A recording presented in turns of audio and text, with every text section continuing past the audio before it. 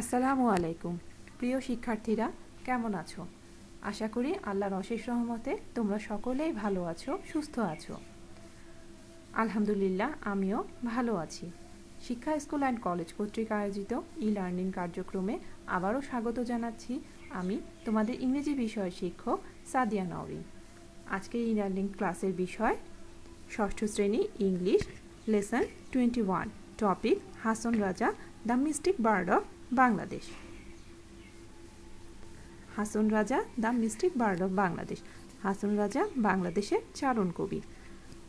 প্যাসেজের শুরুতেই আমরা একটা ছবি দেখতে পাচ্ছি। শিক্ষার্থীরা, তোমরা তোমাদের বোঝার সুবিধার জন্য তোমাদের ইংলিশ ফর টুডে বইয়ের লেসন 21 তোমাদের সামনে খোলা রাখতে পারো। আমি তোমাদের সুবিধার জন্য প্যাসেজটি পড়ে বাংলা করে দিচ্ছি। The above pictures are of three well-known mystic birds of Bangladesh. উপরের তিনজন বাংলাদেশের সুপরিচিত চারণ কবি। They are famous in Bangladesh and in other countries too. তারা বাংলাদেশ এবং অন্য দেশেও সুপরিচিত। They are Lalon Shah, Hason Raja and Shah Abdul Karim. তারা হলেন লালন শাহ, হাসন রাজা এবং Shah Abdul Karim. A bird is one who writes poems and songs, and a mystic is one who tries to search the truth and become united with God through prayer and meditation. A bird is one who writes poems and songs. একজন চারণ কবি হলেন সে যিনি কবিতা এবং গান লিখেন। And a mystic is one who tries to search the truth. এবং একজন আধ্যাত্মিক গুণসম্পন্ন লোক হচ্ছে সে যে সত্য সম্পর্কে গবেষণা করে। And become United with god through prayer and meditation, এবং সৃষ্টিকর্তার সাথে প্রার্থনা এবং ধ্যানের মাধ্যমে একাত্ম হন। All three birds রোট poems and songs to express their deep thoughts and feelings about God, life and love for man.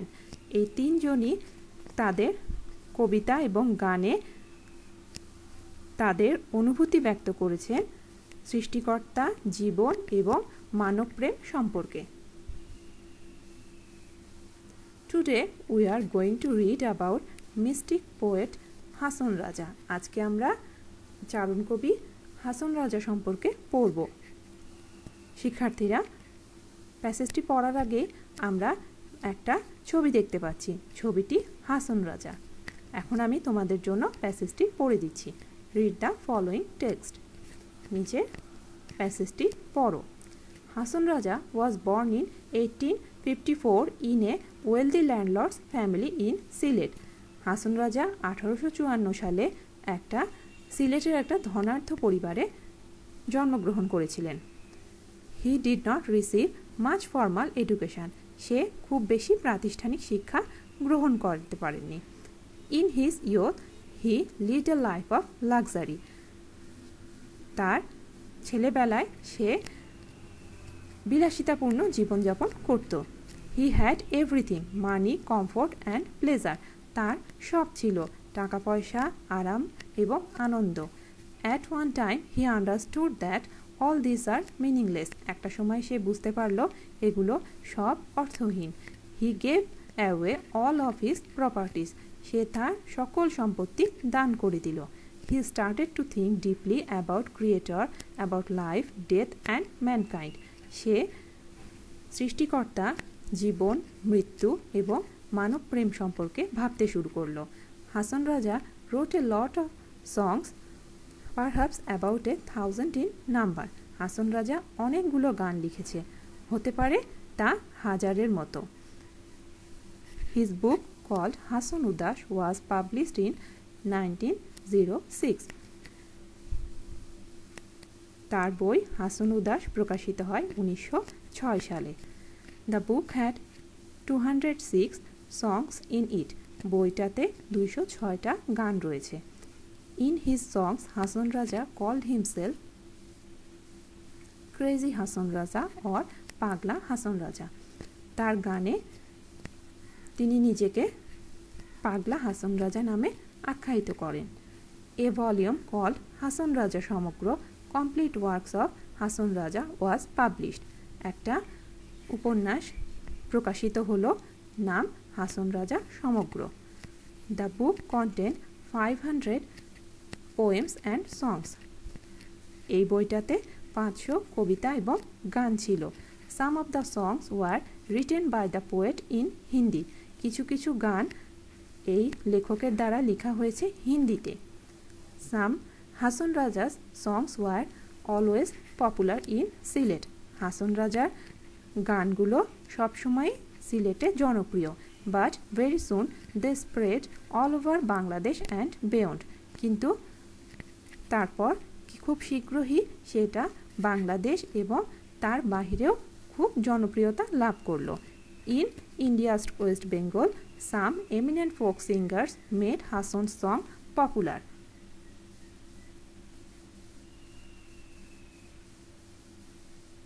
ভারতের পশ্চিমবঙ্গে কিছু প্রখ্যাত লোকশিল্পী হাসনের গানগুলোকে জনপ্রিয় করে তুলেছিলেন। When you grow older, you will learn more about this great mystic poet through reading and listening to his songs. যখন তুমি বড় হবে তখন এই কবি সম্পর্কে আরও জানতে পারবে পড়লে এবং তার গানগুলো শুনলে। শিক্ষার্থীরা, আশা করি আজকের ক্লাসে তোমরা হাসন রাজা সম্পর্কে কিছু অল্প হলেও ধারণা পেয়েছো। এবার আমরা এই প্যাসেজে কিছু শব্দের অর্থ জেনে নিই। মিস্টিক অর্থ আধ্যাত্মিক শক্তিসম্পন্ন, বার্ড অর্থ চারণ কবি, ল্যান্ডলর্ড জমিদার, লাক্সারি বিলাসিতা, কমফোর্ট অর্থ আরাম, প্রপার্টিজ অর্থ সম্পত্তি, পপুলার মানে সুপরিচিত, এমিনেন্ট অর্থ প্রখ্যাত। হোমওয়ার্ক। শিক্ষার্থীরা, আমরা প্যাসেজটা পড়লাম, হাসন রাজা সম্পর্কে জানলাম। এবার আমরা তার সম্পর্কে কিছু প্রশ্নের উত্তর বাসায় লেখার চেষ্টা করব। আমি তোমাদের সুবিধার জন্য প্রশ্নগুলো পড়ে উত্তরটা একবার বলে দিচ্ছি। Answer the following questions. নিচে প্রশ্নগুলো উত্তর দাও। Number A, when was Hason Raja born? Hason Raja কবে জন্মগ্রহণ করেছে? আমরা কি জানি হাসন রাজা কবে জন্মগ্রহণ করেছে? Hason Raja was born in 1854. Hasan Raja was born in 1854. Number B, where did he came from? সে কোথায় থেকে এসেছে? আমরা কি জানি সে সিলেটে জন্মগ্রহণ করেছে, তাহলে he came from Sylhet. Number C, how was his childhood? তার শৈশব কেমন ছিল? তার শৈশব সম্পর্কে আমরা কি জানি? his childhood was full of luxury, comfort and pleasure.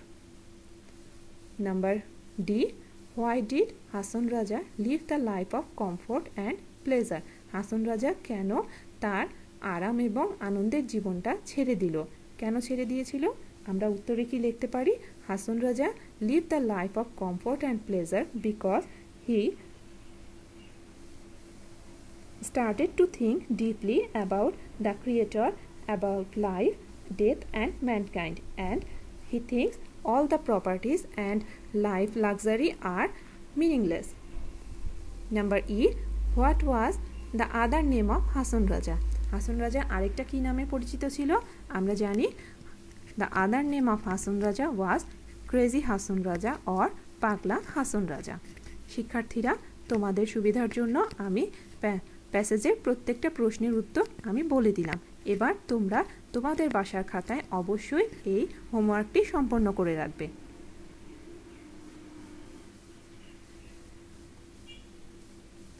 ধন্যবাদ শিক্ষার্থীরা, আজকে ক্লাস এই পর্যন্তই। আজকের ক্লাস নিয়ে যদি কোনো সমস্যা থেকে থাকে তাহলে আমার সাথে যোগাযোগ করতে পারো বা এখানে কমেন্ট করে আমাকে জানাতে পারো। আমি পরবর্তী ক্লাসে তা সমাধান করার অবশ্যই চেষ্টা করব। শিক্ষার্থীরা, আমরা সবাই ভালো থাকার চেষ্টা করি, সুস্থ থাকার চেষ্টা করি এবং কিছু স্বাস্থ্যবিধি মেনে চলি। বাসায় পড়ালেখা করি, ভালো থাকি, সুস্থ থাকি। সবার সুন্দর ভবিষ্যৎ, সুন্দর জীবন কামনা করে আজকের মতো এখানেই বিদায় নিচ্ছি। আল্লাহ হাফেজ। আসসালামু আলাইকুম।